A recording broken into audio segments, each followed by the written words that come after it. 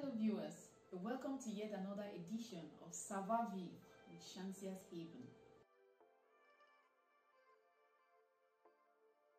And you're trying to have a conversation and the child picks up the remote control and increases the volume. I find that very rude and disrespectful. Néanmoins, il est inadmissible qu'un enfant refuse de rendre service à son parent. In the past, when growing up, when you met an adult, you were the first person to greet the adult. You never waited for the person to greet you first. Today on our show, we're going to be talking about a very important aspect which most people are losing out on these days. It's a call to concern for parents, for guardians, for the older generation to teach these younger ones the way they would understand. I call this respect.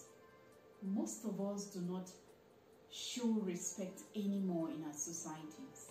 It is true that every society has its way in which they portray this respect. In your society, respect can be A, and another person's society, it looks like B. But there are still some common grounds that we can stand for when it comes to respect.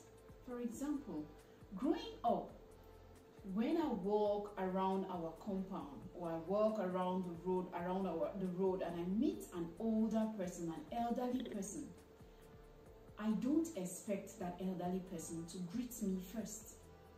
It is just out of respect, it's just normal, it's just the right way for me as a child to greet the person. I could say good morning, I could greet in one way, good afternoon or good evening.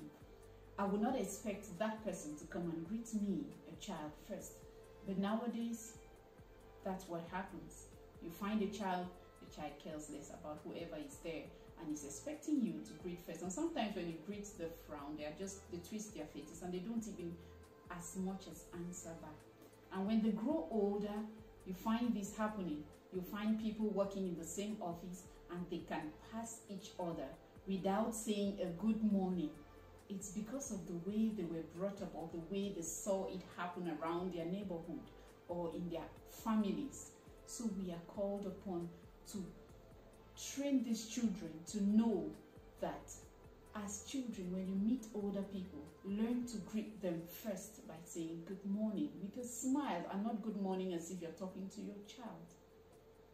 Another aspect of this respect that some people are losing out on is when you find some older people, your parents are in the house with their friends, their colleagues, they are talking, and a child just pops in and is contributing in that discussion and then starts laughing, and you're talking and talking and talking as though.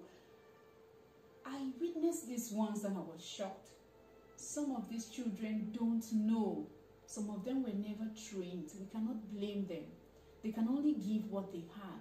So we should train them, consciously teach them, intentionally teach respect to our children. You know, I just had a little one out there and I went out picking out one or two people to get their ideas about respect. Let's hear what they have to say to us. One of the things I find children of today doing, which we didn't do when we were growing up, it's when you have friends in the house and you're trying to have a conversation and the child picks up the remote control and increases the volume. I find that very rude and disrespectful.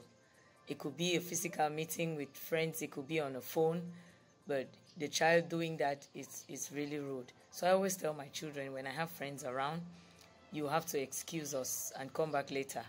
Or you turn down the volume and be patient for us to be done. Most of the time even I will always advise that they excuse us because sometimes we can go into conversations that are not meant for kids, adult conversations. So they know when I'm on the phone or I have friends around, they have to find another place to go to. In the past, when growing up, when you met an adult, you were the first person to greet the adult and you always attached the title of uncle or auntie. The person was older than you, but you never waited for the person to greet you first. Nowadays, the younger generation, I've not noticed them greeting as much and respecting the adults as much. When you meet a younger person, you're the one to try to greet the person instead of the person just spontaneously greeting you. I think those are a few things that are changing. Pour moi, le respect, c'est avoir de la considération pour l'autre. C'est une forme de politesse.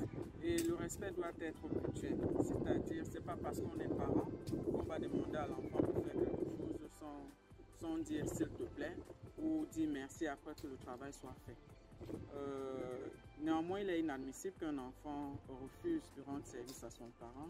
J'ai été témoin d'une scène où une dame a demandé à sa fille de débarrasser la table et l'enfant a refusé carrément.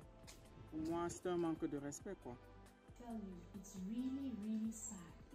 It's really a serious thing. It's a call for concern to us now in our generation. You find a child in a place, in a gathering. The child is there, they are all seated. And an older person comes, walks in. And these children don't even realize that this elderly person is standing.